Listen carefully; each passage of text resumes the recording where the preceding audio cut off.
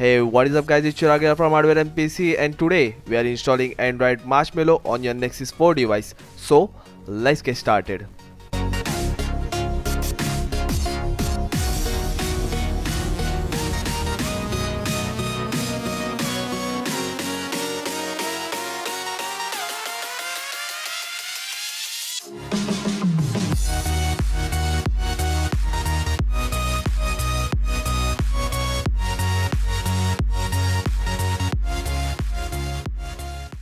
In this tutorial, we are installing Android M on your Nexus 4 device and also rooting it.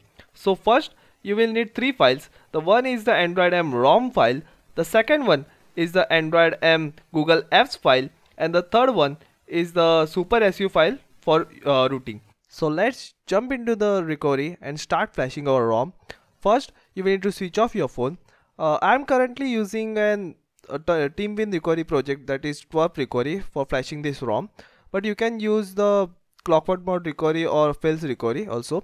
So let's wait for it to shut down and hold down the volume down button and the power button to boot into your bootloader,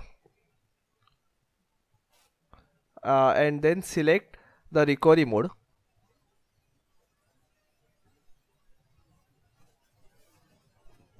So first, let's go to the wipe section and factory reset our data.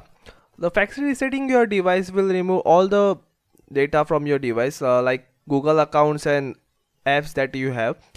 It will not format your internal SD card or anything. So let's just swipe for factory reset. Be sure to back up your data, so anything goes wrong you can also recover it. So let's go back. Then go to the install section of this recovery. Need to go in Android M folder I just made. Yes, there it is. Then click on the AOSP Mako file and just flash it.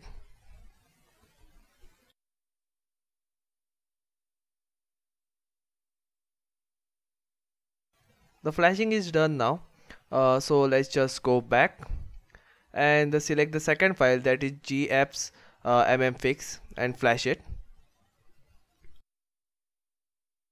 Now for the rooting part, let's just go back and select the third file, the beta super SU file, and flash it.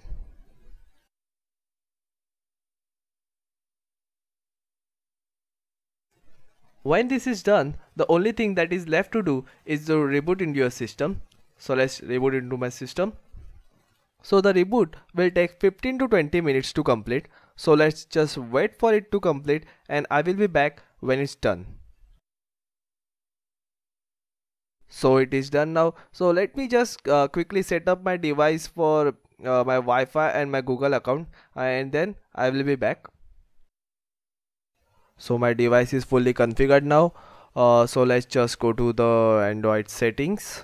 Then about phone and Android version to activate the Easter egg. The Easter egg is same as the lollipop one, but it is kind of easy to play. It is the same that Flappy Bird type thingy, but it is easy to play. And let's just jump into the Super SU to show you guys that this is also rooted. Install, yes, okay. And as you can see, it is rooted.